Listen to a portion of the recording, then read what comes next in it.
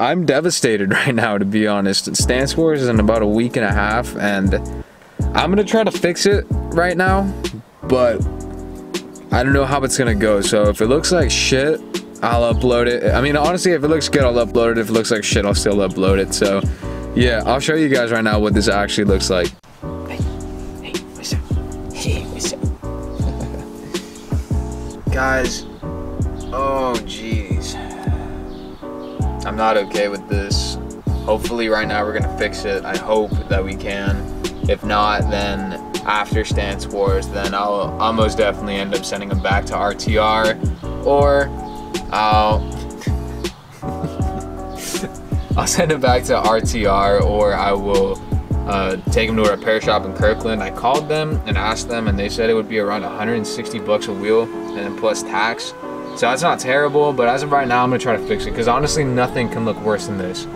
Like, nothing can look worse than this, and I already know this for a fact, so I might as well try to fix it myself. Alright guys, so currently, I grabbed all the stuff that I'm gonna need for this, and I guess since I'm posting this, I guess I'll do kind of a tutorial on how to do this. But okay, before I start, I am by no means a pro at anything that I'm about to show you. This is the first time that I have ever done anything like this.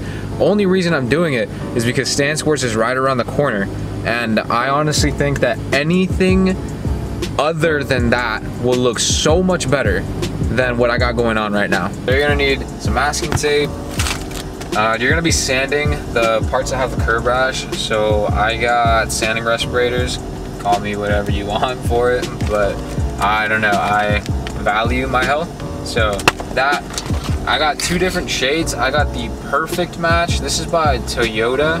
It's like the closest that I could see to my wheels. I got this one, and I also got this one.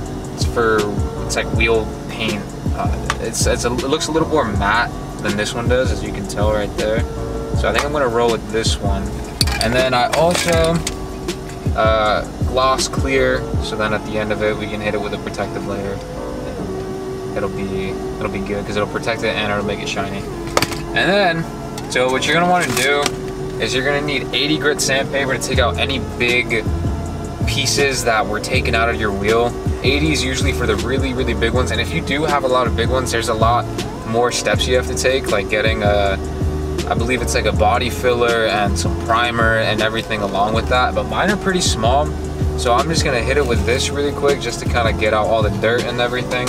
And then you gotta hit it with 320, so then it can make it a lot smoother, so it doesn't feel rough to the touch. So this is gonna make it smooth, while this guy right here, the 80 grit, is gonna make it more coarse. So before you start painting, you're gonna want to hit it with this. So let me get to Manny's place, because we're gonna do it at his house, and then we'll go from there. So let's do it. Alright guys, so I pull up, right? And I see this guy just chilling here. And so as a lot of you know, Manny ripped off his front lip and splitter. And would you look at this? Oh my goodness.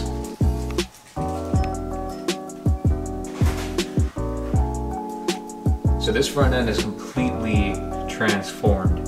So this used to be, as you guys remember, it was completely covered. He has these, literally this is one of one. He ordered these from Japan like, what, 7 months ago? 7 months ago. He ordered these 7 months ago, and they finally showed up. He was able to install those on both sides. And then what's the lip called, Manny? It's called Current Productions MA Style Front Lip. There you go. So that's that front lip. And you got that APR splitter in the front. And dude, this, literally the front end is just gonna completely change up. It's gonna look so good, bro. I'll show you guys like a picture or something once it's completely done right now. This is the freaking final of it. Look at that. Looks so good. Man, he still needs to put in his canards, but he had to take out a piece of the bumper where these inserts go, so the holes don't line up anymore. But once he puts that in, his whole front end is complete. And it looks so damn good, man. Alright guys, so assessing the damage here after we cleaned it up from a distance, you know, it's not too bad. Like, it looked a lot worse because it was dirty, but really assessing the damage here is just a little bit right there, just all on the rim of, like the outer rim of it as well. And the worst piece is probably this one right here. But the good thing I wouldn't say the good thing, but the better thing about this is it's not deep at all. It's literally just the top layer, or the powder coat that they put on this. So what me and Manny are thinking is just sand this down till it's smooth, and then we're gonna go buy a little brush, and then we're gonna go from there. We're just gonna kind of touch it up, because I don't think that it's gonna need, if we spray painted it, we'd have to mask off everything so it could literally look exactly the same. And there's no way in hell that we're gonna be able to get it as perfect as they did, because it's a powder coat. And this is literally spray paint from fucking AutoZone. But, so we're gonna do that right now.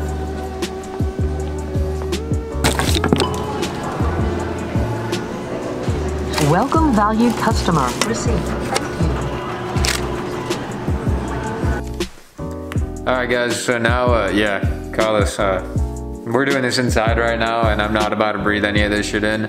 So we got a little respirator, mask, bullshit. So, but here's what we're gonna do now.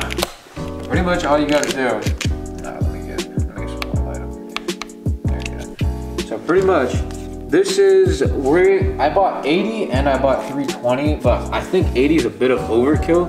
So we're just gonna hit it with the 320 just to smooth it out. But if that doesn't end up working and it still seems pretty rough, then we'll go back. We'll hit it with 80 and then again with 320. So yeah guys, pretty much, I'm pretty sure most of you know how to sand. Just don't put too much pressure and put about the same pressure all the way around so it all comes out even. So I'll talk to you guys once I'm all done with that. Pretty much all you want to do is make sure that this all feels smooth, like completely smooth. And then you'll know when you're ready and you're done sanding. I still got a little bit to go, so I'll probably just throw a quick little time lapse of me doing this. Yeah, be careful as well, because I, on accident, went a little overkill right there, and I got into the piece that was fine, but it's okay, because we're just gonna throw some paint over it either way. But yeah, just to be warned, to be really careful with this shit, because this literally is so abrasive.